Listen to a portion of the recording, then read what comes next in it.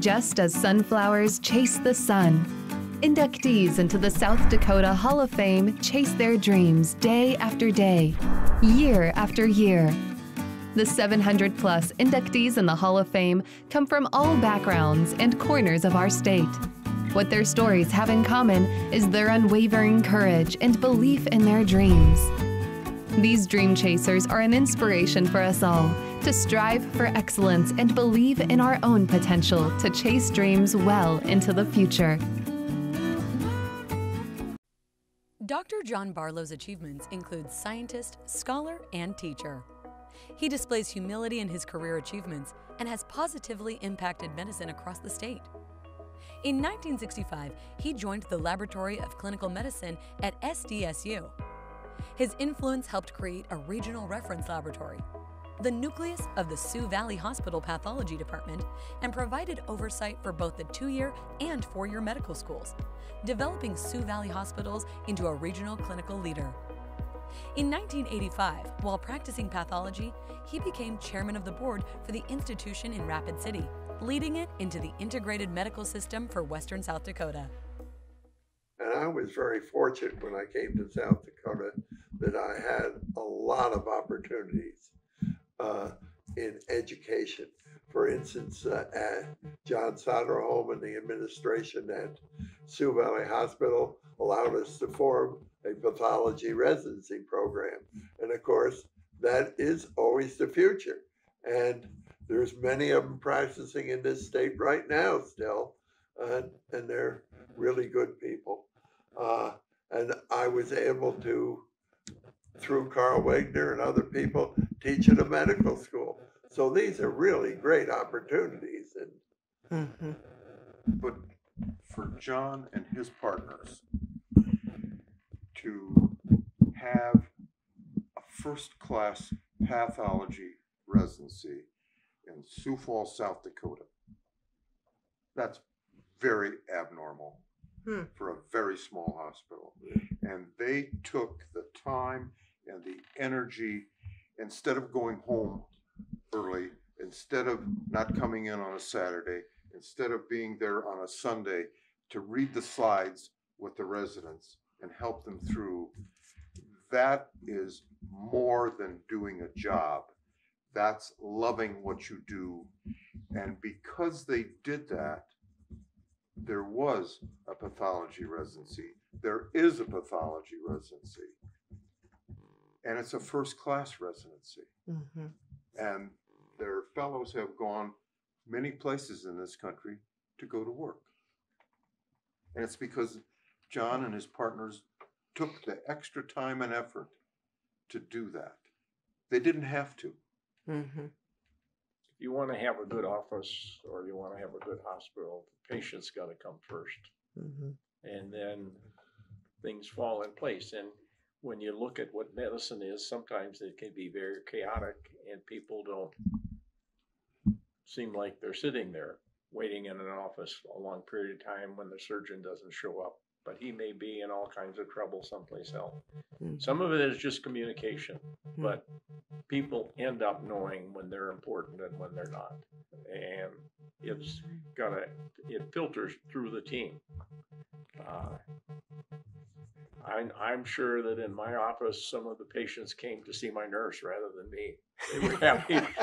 they were happy to see her. But I mean, that's the gal that picks up the telephone.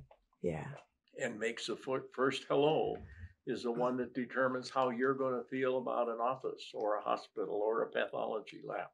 And so all of these things are all intertwined, and that's what's so complicated about medicine, but that's what's so satisfactory about it. In the last few months, I've had to switch things to being a patient instead of being a doctor. And I got very good care, incidentally. But it made me realize how hard people work to do it. That includes the nurses, that includes the physicians. I mean, my internist physician, he would come in and I'm seeing him 8 o'clock in the morning. I think this guy is going to have to go to a busy office and see a whole bunch of patients with a whole bunch of challenging problems. Then he's going to have to come back and see me along with other patients he has. And I'm not the only problem patient. There are a lot of challenging things he has to do. I thought, that's amazing. They're really busy people.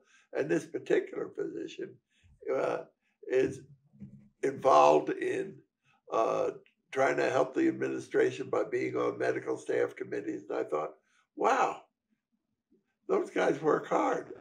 And the nurses work hard too. And that's what you also did. You said you switched being the, you're in a patient. I was receiving it. You were receiving, but you certainly understood on the other. Oh yeah. But I thought they had to put in a lot of effort to do things right. And they do. Mm-hmm. What is it that you want South Dakota to remember from your story and journeys? Well, I have a granddaughter who wants to be a physician. Yeah. And the question is, I thought it wise not to tell her what I did and what it was like practicing, because by the time she gets to going into practice herself, she'll be doing a totally different thing, and the whole atmosphere will be changed, because that's the way medicine had. But I said, basically, it's the same thing. It's the service to patients and what you do. What areas it's in or how it's actually done is always going to change. In fact, it'll change a number of times during her practice, like it has for all of us. Yeah, good point. And we took healthcare from where we found it when we started and brought it to a different level. And hopefully there will be young people like John's granddaughter who will stand on our shoulders and use what we've put together to get to a different level. And as Milt says, the technology will be different. We'll do a better job of taking care of things that we didn't understand, but we'll still be dealing with people one-on-one. I would ask you the question of, at this stage of life, how do you see it? How do you see this part of life? Well, I have two sons in medicine, and I think they're standing on the shoulders, and let's hope that the things that we started have got good shoulders for them to stand on. I mean, I'm sure it's not an unusual story, but when we got married, I was still in medical school, and I had no ability to support her or do anything else. She was also having a few babies, by the way. And, but she did that for 6 years, because at that time, residents didn't get paid. Now they get paid a little more, and it's a little more easy. But it was a long time. Wow. And I know it still goes on, because there are a lot of men who work for their wives who are physicians. Yeah. And do a good job and stay at home and take care of things. So life has changed. That's all totally new. Yeah. But it's just what has to go on. I think it's really important to support your spouse if he decides or she decides, golly, I've got to go take this extra course. Oh. Okay. You did that, John? He never stopped going to school. That's right. That's right. Yeah. Yeah, perhaps that's a very good point. As a physician, and an administrator, you never stop going to school. I've loved being the wife of a doctor. That's great. I really have. Yeah. Do you think that's different today? Well, since I was a medical technologist, right. I was kind of involved in it right. for a short period of time. Right. And I don't think anybody, until they get into as a the patient, chaos. Realizes how many chaotic aspects of medicine are covered and how many people go in and out of your room.